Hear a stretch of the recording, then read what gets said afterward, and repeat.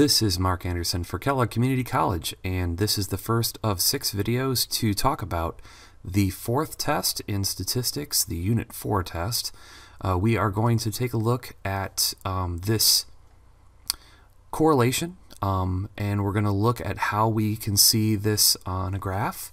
And our main purpose of this first page is to look at correlation from a dot perspective and be able to assign a value to it. And in this review, we start off with by me giving you values for R, or the correlation coefficient. And I want to, basically, if you had a little arts class right now, what would a perfect -1 correlation look like? A perfect -1 correlation would look like it is going down at a 45-degree angle. So this means for every 1x, we are losing 1y, or a slope of -1. This would be a perfect negative correlation, and the flip side of that, the perfect positive correlation of r equals 1, would be a straight line diagonally going 45 degrees in that direction, because there would be a perfect 1-to-1 relationship between x and y. Now obviously the further away you get from -1, the more these dots get spread out. In fact, if you get closer to 0, the one below it here, it looks like a complete sneeze, as if somebody had sneezed on the graph and there is absolutely no correlation.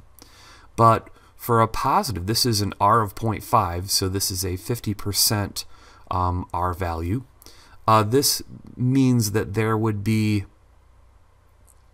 a field of dots moving in the upward direction for every x. The y would get bigger as well, but it would be less organized. So a 50% line would be more tightly put together with some stragglers and some outliers, but essentially you see this swarm of bees kind of moving in this upward direction if you had to put a line a best fit through it. Now, again, as I said before about the r equals 0, the r equals 0 would be a sneeze, this giant sneeze of no correlation that y and x, when you put all the data together, there is a 0 slope, there's a flat line that would basically show that there is no correlation between x and y, and the more data you would have, the more scattered it would be. Now the plot, that would be a -0.75. So remember, we had the -1 being a straight line of dots going in this direction. -0.75 would be close to a negative line, but it would be a little spread out because the distances away from that y prime line would take it further away from a perfect negative correlation of -1. Now, one of the best places online that I've ever seen this demonstrated is recently there was a website that got some national attention because it allowed students to play a game called GuessTheCorrelation. This is at a website called GuessTheCorrelation.com. Once you go there, you'll have to create a new name for yourself. I just made mine Mark1234.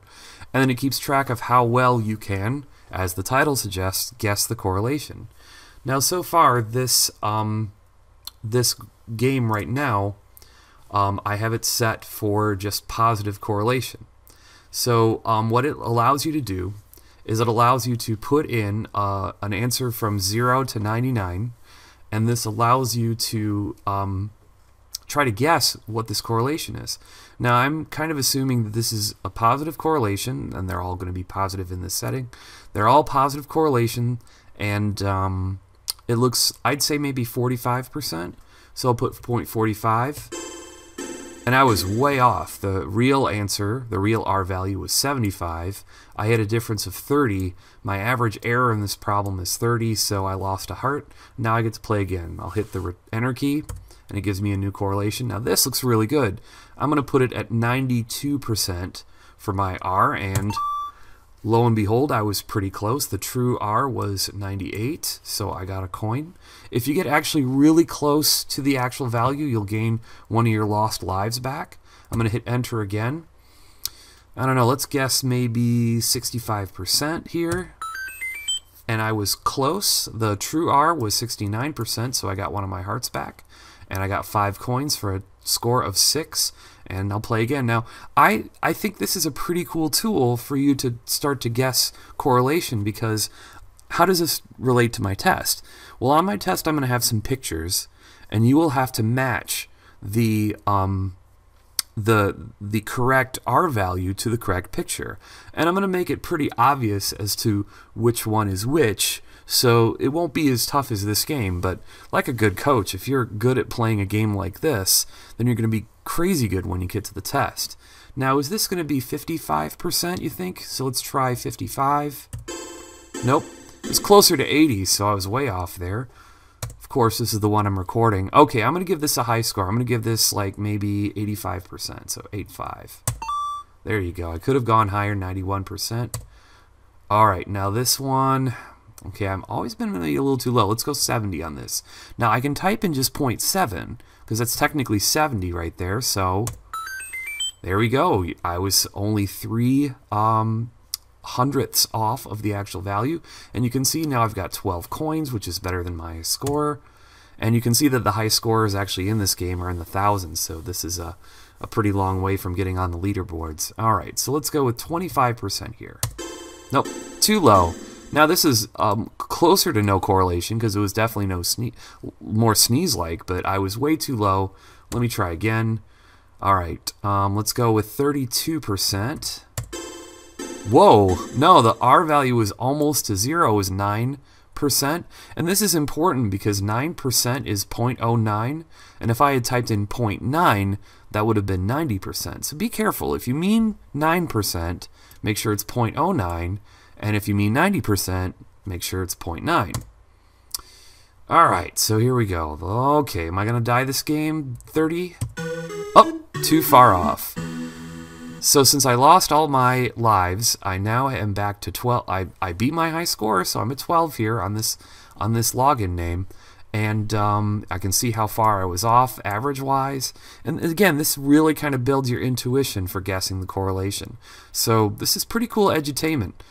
So you can click main menu, you can play again, but unfortunately it's back to the worksheet as we do more of these problems. So what is the correlation coefficient? Okay, so the correlation coefficient is R, but we should have to define it as well, especially if I ask you to define it on the test. The correlation coefficient, or R, is the measure of the strength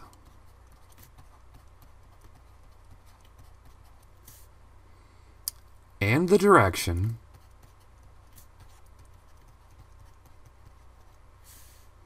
of a linear relationship